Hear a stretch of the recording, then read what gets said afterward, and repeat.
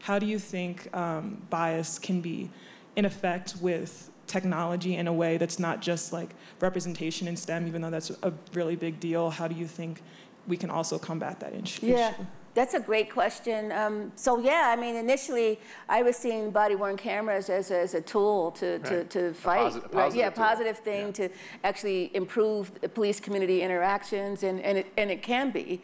But when it's used as this crime-fighting tool in a way that actually can lead to more stops to check people out through the face recognition and all of that, that's a problem. A lot of cities are banning that, but I don't know where that's going to go. I know I believe in Los Angeles that was a big issue that people San Francisco also banned facial recognition for the police. And I'm pretty sure Oakland did as well.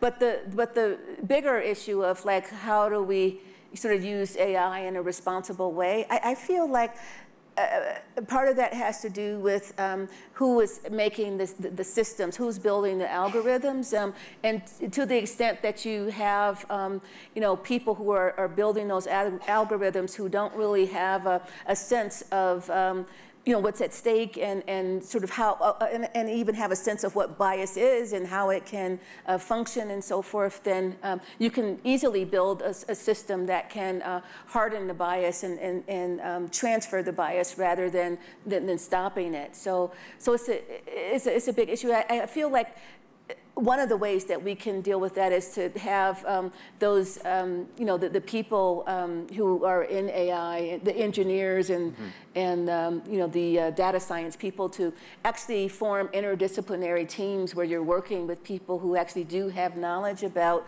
the community have knowledge about bias and race and all of these things, so that you can, you can build algorithms that are sensitive to that before they do harm.